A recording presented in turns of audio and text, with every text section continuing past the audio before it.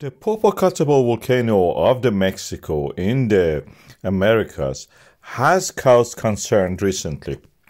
The ash cloud from this center of the volcanism in the southern Mexico has spread now toward the Gulf of the Mexico.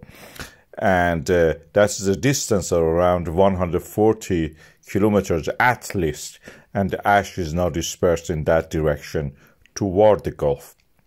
The direction of the ash, you can see that the volcano itself is around 5.5 kilometers tall. The ash of it is spreading everywhere, including on the cars. You can see that it can be harmful if you, for example, have a new paint or if you have to breathe in the way of this. It has been continued for several days. Despite the weather, we could see that the ash eruption has not stopped from this volcano.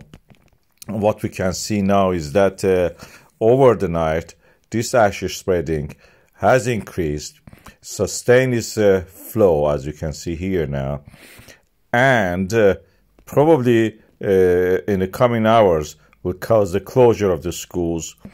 It has not been ruled out still, and is most likely that the schools will be closed in the vicinity of this area where the ash cloud is rising 5.5 kilometers and add another 4 kilometers to that.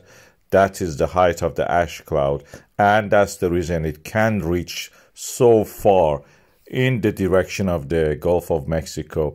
This is the area of the volcanism in the Mexico where the subduction is happening.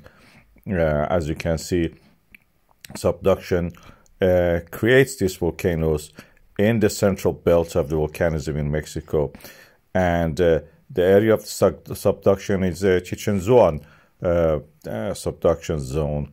In that area is unmarked again.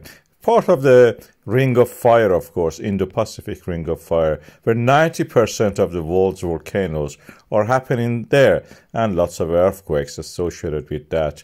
When the earth crust subducts under the continents around it, including Eurasia and the Americas.